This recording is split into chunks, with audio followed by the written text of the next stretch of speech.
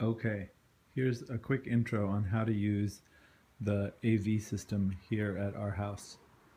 Um, the key is this guy, the Harmony remote. Okay, and as you can see, hopefully there, it lets you do several things. Watch DirecTV, that's TV, watching Apple TV, which is like, Apple TV and Netflix and renting movies and stuff. Listening to iTunes, which you probably won't do. I'll show you how to do other stuff with music. And then if you want to watch a Blu-ray or a DVD, you can do that here too. So the key to the Harmony remote is that it knows how to set up everything, all of that stuff. It knows how to set up everything so that you can use it.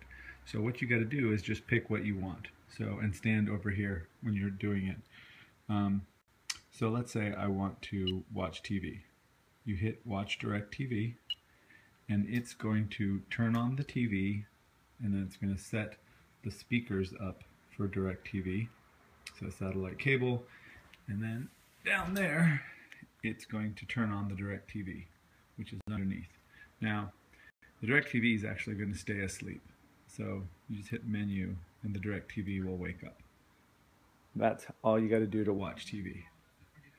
And then there's a guide and menu, which is everything you need for that.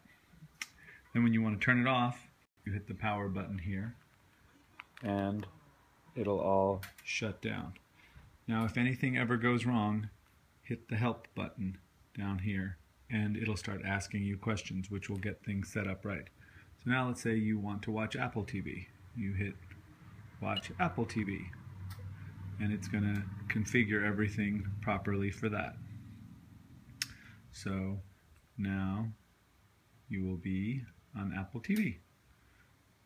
Working, working, working, ta-da! And you can rent movies, but we're going to get charged for them. That's okay, really, but just don't do it too much, or put in your own account. You can watch all the movies that I've already bought, things like that. These are all the ones I've already bought. Come on, there you go.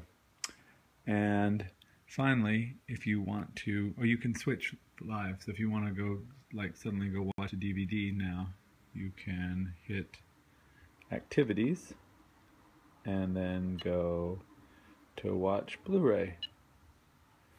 And it'll set all that up. Okay, so that's enough for now.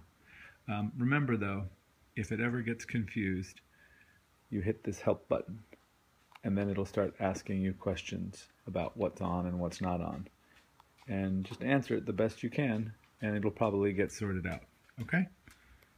Puppy says hi.